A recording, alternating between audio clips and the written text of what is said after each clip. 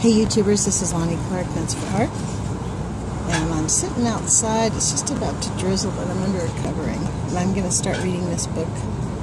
What's it titled? Radiation-Induced Cancer from Low Dose Exposure, an Independent Analysis by Dr. John W. Gofman.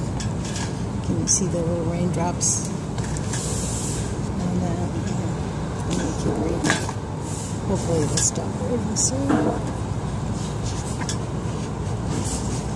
So I'm going to start, we're going to be on the introduction here. Here's the title book. And let's go open it up. I'm going to open it up each page. This is the beginning. I was given permission by the people that own this. This is the table of contents. The introduction, chapter 2. Section 2 is the atomic bomb survivors, a study and its alteration. Section 3. Preparing the data for analysis, Section 4, cancer and dose response in both dosimetries. Section 5, disprove of any safe dose or dose rate. Ooh, that's the one we want. Section 6, the fallacy of risk reduction factors for low and slow exposures. The fallacy of risk reduction factors for low and slow exposures. Section 7, the practical impacts on human health.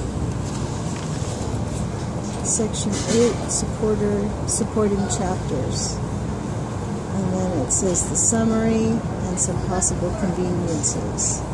So I'm going to stop because it's starting to get rained on. So that's just the introduction.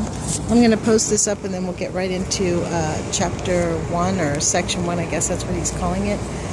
But it's starting to rain. So this idea of sitting outside at the Wandering Goat, that's where I'm at. Let me see. I'll show you that way. That's the Wandering Goat. This idea didn't work, so talk to you guys later. Bye.